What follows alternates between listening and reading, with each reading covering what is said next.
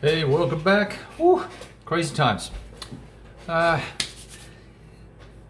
Northern Lights. So a little bit of an update on that. And then, you know what I'm going to do? I'm going to flip the camera around for you. Just look at some pictures of the game while I chit chat and walk you through what's going on here.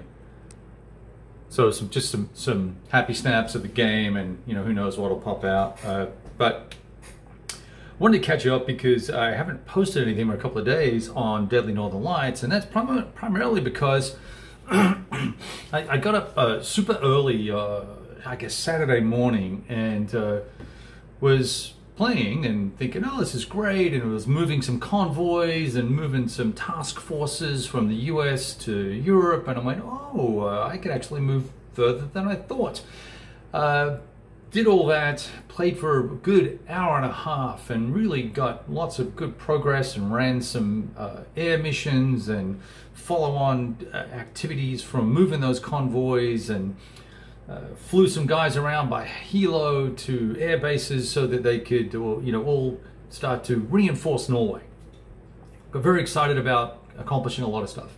I left the game for the rest of the day.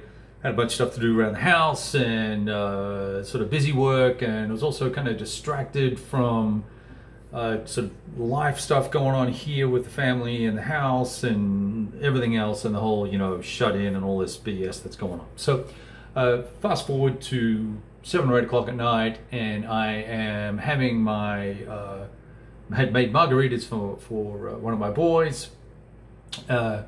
And he was hanging out with a couple of buddies who'd come over to visit, so I made them some margaritas. I had half a margarita, and then I made a Manhattan, and had a Manhattan. And I came downstairs, and I'm sitting down, and I'm looking at the game, and I'm thinking, I wonder if I could, I realized I hadn't put all of the reinforcements for the turn in, and I also had the opportunity to select additional reinforcements that you pay VPs for. I thought, I probably should bring those in. And then I started looking at the map going, well, how am I going to get them to where they need to be? And I started counting the spaces and looking at getting the ships back from Europe to do the transporting and all that sort of fun stuff. I realized that I had overmoved, and I don't know how I'd overmoved, because it was some randomly foobarred counting exercise at 7 o'clock in the morning, arguably on my second, maybe my first cup of coffee. And I was like, hang on a second, what did I do this morning? What the heck is going on here? And I went back through the rules, I looked at the charts. I was like, there's no way that those units could have conceivably gotten there if I'd looked. What was I looking at that made me think I could move where I could? So I didn't get to the bottom of it. I got totally hacked off. I just said, right, I'm done for the night, and I haven't touched the game since. I literally, so it's Monday afternoon now, haven't touched it, looked at it. I've done a little bit of writing around it. I have looked at the board, trying to come up with a rationale, A, for what I did, B, how I could fix it without having to undo a significant number of things, because some of the activities that had occurred in the game were good for both sides. And it would really interrupt the narrative, particularly given that I'd posted already, and so, kind of pissed off, right? So long and short of it, I think what we're going to do is assume that turn 3 is some sort of uneasy ceasefire, and there will be a compromise between both sides, that there will be, folks will move around and do some things, but there'll be no proactive combat. And then come turn 4, we'll have an end to that ceasefire, and we'll kind of continue the game from there. And I think if we do that, that will basically reconcile the incremental movement that the US task forces made.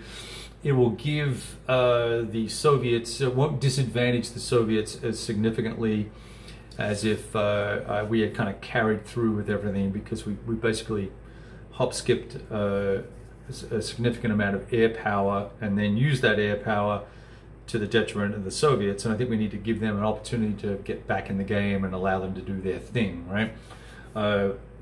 Since they had been struggling in the north anyway. So all this is sort of bubbling and percolating inside my head, and I was getting kind of wound up about it. And just in the last 5 minutes, I think I kind of come to the conclusion this is how we can kind of move forward and keep playing the game. Otherwise, I was either going to have to reset, just so that because I want to not only just play the game accurately as possible, and I've made several significant mistakes, there's no question about that, but because I'm writing about it and posting about it and doing that in almost real time, I don't want to give people a false sense of how the game plays, and it would be disingenuous of me to say that, oh yeah, the Americans dropped off all these airplanes and reinforcements and all these things happened on turn 2 or turn 3, when really it should have been turn 4 or turn 5. And so we want to at least, keep it within the bounds of some sort of reality. So this video hopefully will be a little bookmark